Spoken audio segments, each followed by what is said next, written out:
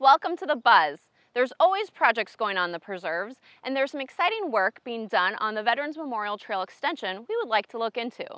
Then we'll be touring the DuPage River to enjoy a paddle and see how the river has changed since the Hamel Woods dam removal last year. So join us as we check in on our progress on this episode of The Buzz.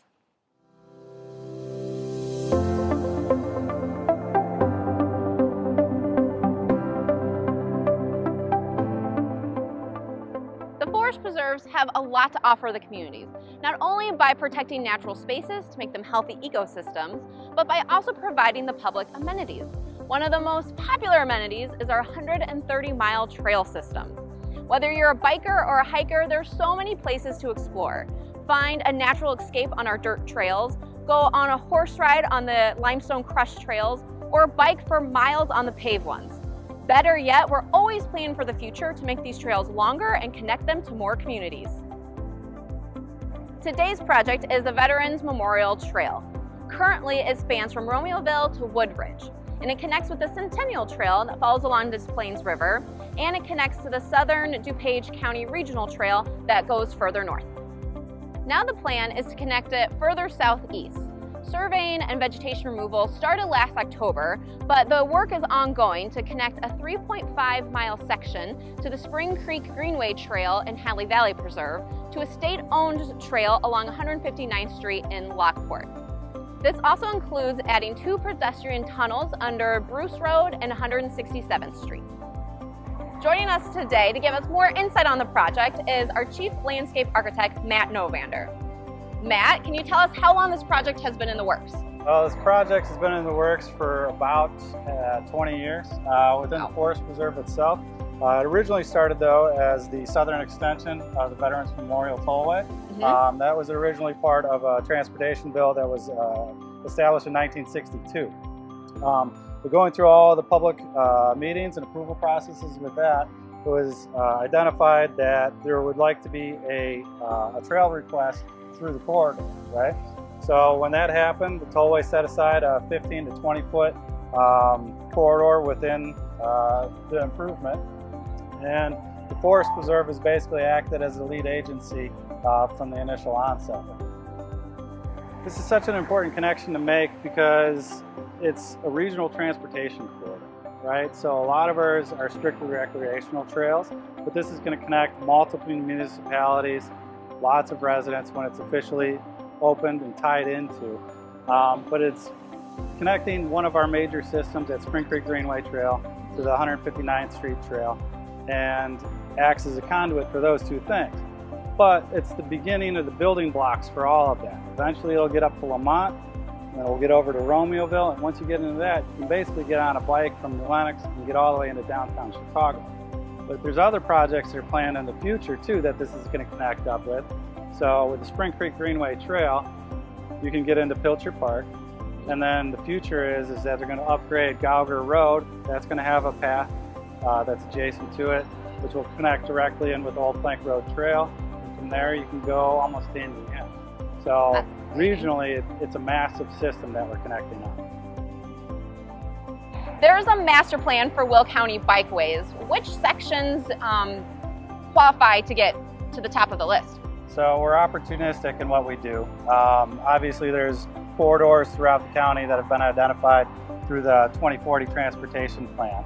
And when those become available with partner agencies as well as with other construction activities going on, and when funding becomes available, those are the ones that we pounce on, and we try to gather other local agencies and other support groups to help us along the way. Connectivity between our county and other counties, as well as all the municipalities, is what we do at the Forest Preserve. It's why we come to work every day, and it's what makes our communities better and strong.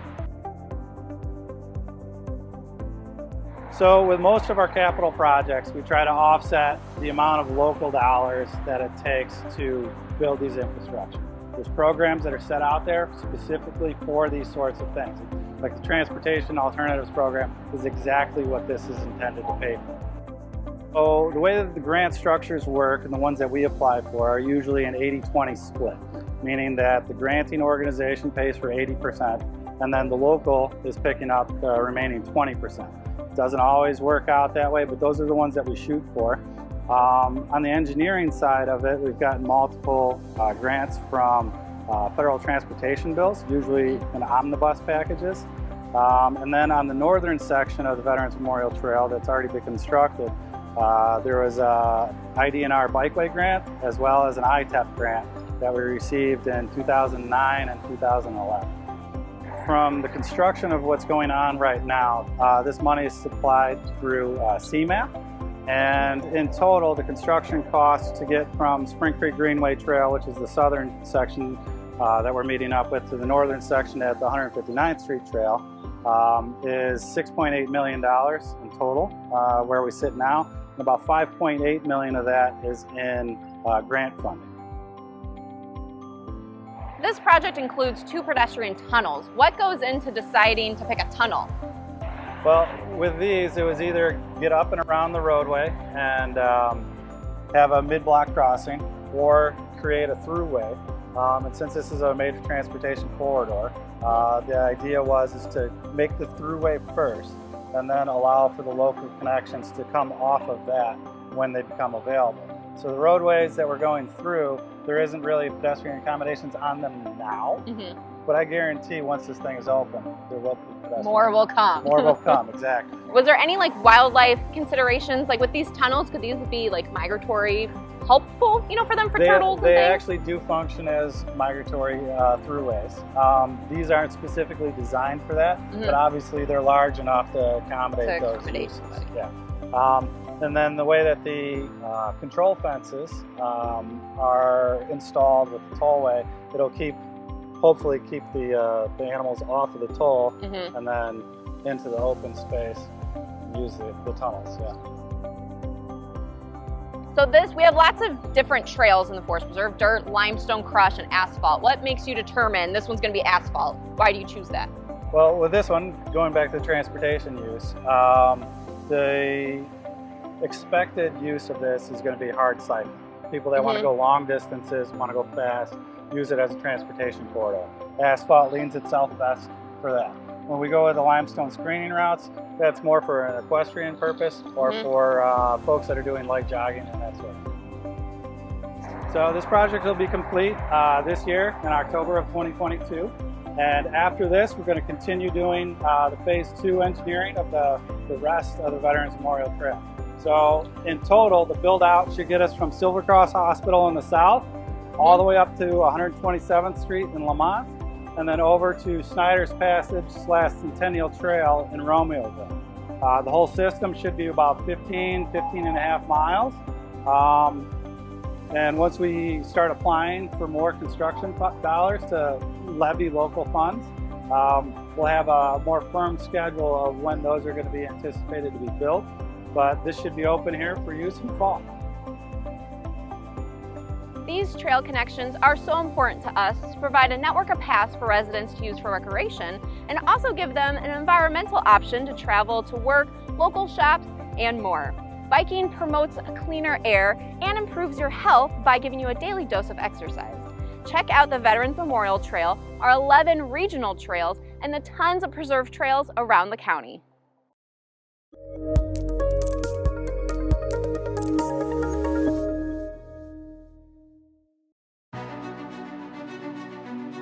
Do you want to do more to protect nature, inspire discovery, and connect people with the great outdoors? You can when you support the Nature Foundation of Will County. This nonprofit charity raises funds through support from donors, organizations, and the business community to help support the Forest Preserve District of Will County's mission.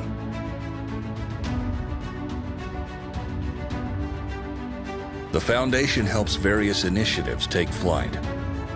It helps the Forest Preserve secure national touring exhibitions. It pays for new amenities such as campground welcome stations and bike repair stations on Will County's regional trails. It assists with the costs associated with land stewardship, which includes equipment for volunteer workdays and seeding of native plants to restore the land to its original state, which helps enhance not only your outdoor experiences, but local wildlife's as well. There's a lot more work to be done, and we're just getting started. Roll with us on this adventure and become a champion for nature, so future generations can appreciate and explore everything Mother Nature has to offer. Donate today at willcountynature.org.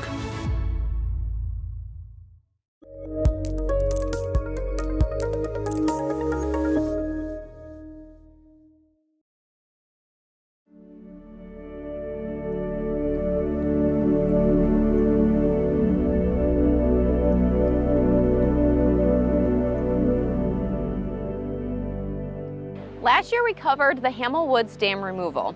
We talked about how it was actually removed and the benefits it would bring to the DuPage River. Now we're back to paddle that stretch to see what kind of changes a year can make. It's always smart to have a plan while kayaking, especially on rivers. Make sure you share your launches and estimated time on the water with someone. Today we're starting at Electric Park in Plainfield and ending in Hamel Woods at the Route 59 access launch. Another important thing to check is the water levels of the rivers you're traveling. Just because you didn't get rain in your town does not mean the river isn't getting water from neighboring towns. Check water.weather.gov to check these river levels. After you shared your plan, now it's time to pack up. And the number one thing is always wear your life jacket. No excuses. It's also recommended to have a whistle attached to your jacket as an extra safety precaution. Joining us on a little adventure today is Jennifer Hammer, who is the Director of Watershed Programs and has worked with us with the Hamel Dam removal and a lot of other watershed projects. Thank you, Jennifer, for joining us. What is like your day-to-day being the Director of a Watershed Program? Unfortunately, a lot of my time is in the office, so I am really thankful to be out here on the river with you guys today and to be able to paddle down sections that we're actually working on some future projects on the DuPage River. But I work a lot with our municipalities and partners like the Forest Preserve District, and we coordinate water quality monitoring, so we have crews out that look at the water chemistry, look at fish and bugs, to be able to show that the projects that we're doing are effective and are showing some results. Like, we definitely expect to see more fish and insect species moving upstream now that that dam has been removed. Well, let's just talk about what a watershed is, because when I talk to the public, sometimes it can be a little confusing on how it's all connected. Sure. So basically, a watershed is just an area of land that drains into a particular body of water. So it could be at a lot of different scales. It could be, the watershed of a small wetland. And so all the area that drains into that wetland when it rains and water flows downhill, and that's the watershed area of that wetland. And then we could look at larger scales, like there's many tributary small streams that come into the DuPage River, and then looking at like the DuPage River watershed, the whole DuPage River watershed, which would include the east and west branches of DuPage, the main stem. That's over like 300 square miles of land area that drains into the DuPage. And we all live in a watershed, so water that falls on your property flows downhill and eventually makes it to a stream, a river. So we're all part of a watershed, whether we live next to the stream or not. And so the things that we do at home, at our businesses, on our way to work, all those things can have impacts on the watershed, and they can be good or they can be bad. It's always nice to paddle along a river because you can be the quieter you are, the more you're likely to see. And so to be able to just sort of paddle along and see the wildlife, and it's just such a different perspective when you're on the river versus driving over the river in a car over a bridge. Yeah, one of my memorable stories with damselflies and dragonflies is I was paddling and a really newly hatched damselfly landed on my kayak. It was still like undrying, its wings were still curled. So I kayaked the whole time and watched this damselfly like uncurl and like be able to fly away by the time I was done. It was really cool just being connected like that. We've stumbled upon a great egret. Along the river we've been seeing a lot of dragonflies. I saw some tiny turtles, but here's kind of our first big wading bird. Looks like it's just kind of hanging out in a shrub. You can see the winds blowing through its long feathers. That's what great egrets are known for. They were once endangered because people wanted those long feathers for fashion on women's hats. Now they've made a comeback. They're protected in their Migratory Bird Act. And now we get these moments to see them in their wild habitat.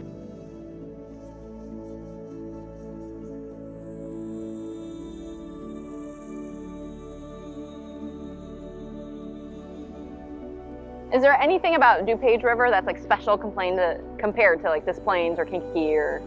So I mean, the further you are sort of away from Chicago. So like as our development gradient changes, where we have, you know, more open space, whether that's forest preserve or park district parks or just open land, our rivers are generally just healthier because there's a lot of impacts from stormwater runoff. And so kind of the fewer roads and pipes and hard surfaces we have, our rivers tend to be better. All the water that goes down those storm drains when it rains all goes right out to the river.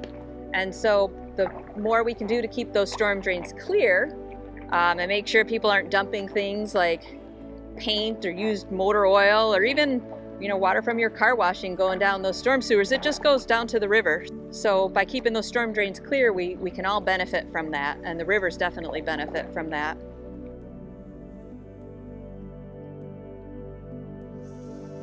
It's fun to kind of nestle by these trees because so many different kinds of animals use it. So when we were paddling up, there was a great egret. There's red-winged blackbirds kind of flying around. I heard a keel deer. And then there can also be frogs and turtles sunning on those logs. So it's just a great opportunity to like pull over and see what crosses your path. Yes, we stumbled upon an immature bald eagle. You might think like, bald eagle, what? That doesn't look anything like an adult, but the immatures are all brown. He lifts up his wings, and you can see kind of white and speckledy. These guys will stay this way for about like 5 years. So it's really cool. All of a sudden, like, I turned my head and boom, there he was. So you just never know what you're gonna find out here. I've been seeing a lot of fish. I mean, yeah, I guess I've seen quite a few. I just feel surprised. There are a lot of smallmouth bass. And one of the things that's a little different about this section of the river, while there's still a lot of vegetation, we've been kayaking over some really pretty deep sections of the river that are easily 6 or 8 feet deep versus, you know, where we were at upstream, where it was only a foot or two deep. So having those changes definitely provide different places for the fish to hang out. Lily Cache Creek comes in here. It's the largest tributary on the lower DuPage. It starts way up in Bolingbrook, kind of works its way through Bolingbrook and Romeoville, and comes into the DuPage River right here on the left. So the tributary streams are really important to the bigger part of the river because it provides habitat for many of our fish species that will go up into the tributaries to lay their eggs and spawn, and then the young fish will live up in the smaller parts, the smaller creeks, until they get a little bit bigger and can come back down into the bigger river. So it helps provide them with, you know, kind of refuge away from some of the bigger species that might want to eat them. So the small tributaries are really important to the bigger river system. So I'm so excited that we're talking about fish today because I feel like they're one of the animals that get a little underrated. You know, they're not as cute as the fluffy mammals, and we don't get a lot of pictures of them, you know, on our Instagram and Facebook. And these fish are so important to the water quality. They're actually indicator species. Is that right? Yeah, and really looking at it's the community of fish. So, you know, the pictures we tend to see of fish are usually, you know, the smallmouth bass that somebody caught or the northern pike. And while those are really good species to find in your river and represent good water quality, there's a lot of other species that really help us fill that picture in. And so when we look at, you know, the results of our sampling and the lists of fish and macroinvertebrates we have, there are different fish and different bugs that have different requirements, both from, you know, a habitat perspective, but also some fish are a lot more tolerant to pollution and other ones are very intolerant to pollution. As we look at fish and bugs, it really helps us tell the whole story of the ecosystem and what the quality of it is, what the health of it is.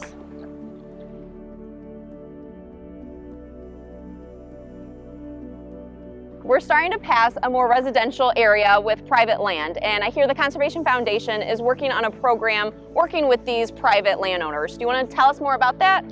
Sure. So working together with the Lower DuPage River Watershed Coalition and the Conservation Foundation, we've been working on this River Responsible program, which we talked a little bit about before, about different ways that everybody can be river responsible. And one of the challenges with recreation is really understanding where is public land and where is private land, because, you know, as we're kayaking down the river, sometimes it's hard to know. And one of the things that we've been working on, and actually brand new, so you're some of the first people to see this. So we have these new signs that say private land, paddle on. And we're making these signs available to any landowners along the DuPage River that they can post. So it's meant to be really positive, like, you know, enjoy your day, but this is private property and please just, you know, keep going. Because you really shouldn't get out of your canoe or kayak anywhere other than on public land. So whether it's park district or forest preserve, launch areas, that's the only place that you should be pulling your kayak or canoe out, or, you know, stopping for a picnic or things like that. Because most of the land along the DuPage River and many of our rivers in Illinois is privately owned. So we want to respect private lands. We have an email, rivers@theconservationfoundation.org, and we can get signs to you. We'll also be distributing them through the communities along the Lower DuPage River. We've made it to Hamel Woods. The water has changed a bit since the dam is removed. This is where it once was, but now it's fabulous to paddle.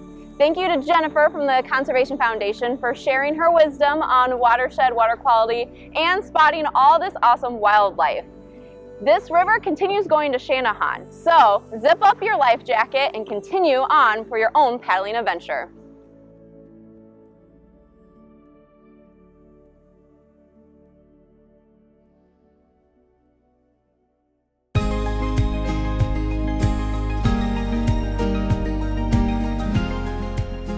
What do you call the flying insect that glows at night? Lightning bug is a common term in Illinois and throughout the Midwest, where firefly is more common in the western United States.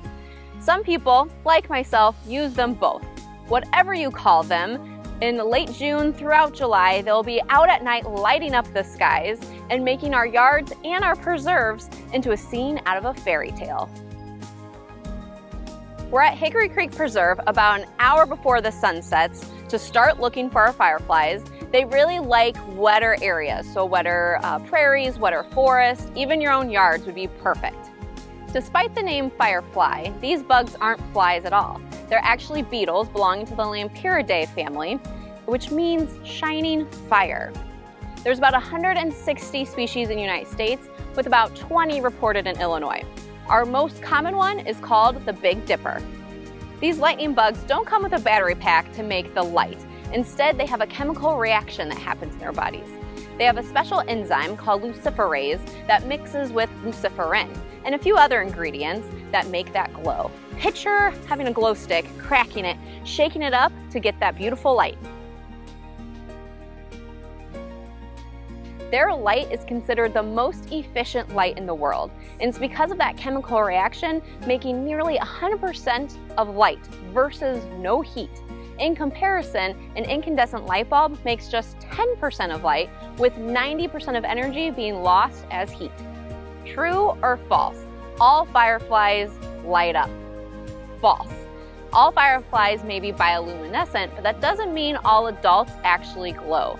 There are some species of fireflies that are active during the day and don't glow at all. However, most firefly eggs can emit a little light, and all larval fireflies can glow. It is thought that larval fireflies glow to avoid being a creature's meal, but adult lightning bugs will glow to find a mate. And depending on the species, there can be different colors, so keep an eye out for yellows, oranges, and even light greens. Each species has their own pattern. So a male will flash its pattern, and it will know if a female is interested if she immediately flashes back. However, some hungry females are known to trick the males by flashing to get a bite to eat versus a mate.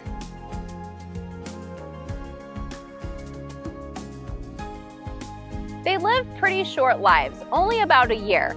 Most of their lives are spent underground as eggs or larvae. Then the last 2 months, they're adults, can fly, glow, and then lay eggs for the next generation. So I've caught 2 so far. It's not even sunset yet, and they're already starting to glow. And if you look at their yellow butts, this one has 2 stripes of yellow. That's where the light comes out, and that makes it a male. You'll also notice there's a big lightning bug and a smaller one. That's not just a baby lightning bug. Baby lightning bugs are more worms, so these are 2 different species, one big, one small. The sun has officially set. We are in the woods, and it is pretty breathtaking. I don't know if you can tell, but they're glowing all around me. Now, catching these lightning bugs are a staple of the summer, and if we want to keep these bugs safe for future generations, there's a few things that you can do. Make sure to plant native trees and tall grasses to provide shelter. Avoid pesticides, and try to be mindful of your outdoor light. Outdoor lights can confuse the fireflies, making them have lower reproductive success. Be sure you're careful when catching them. You can use your hands, but make sure they are bug spray free. Put them in containers with holes, and you can keep them for about a day.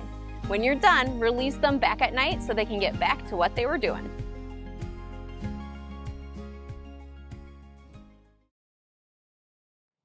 We hope this episode sparks some new motivation to try out a new bike trail, paddle a new stretch of river, or try to catch a glowing lightning bug. Map your next adventure at reconnectwithnature.org to find our interactive maps to find all sorts of new trails to explore. I hope to see you out using these new connections to bike or maybe even paddle to work. But until then, I'll see you next time on The Buzz.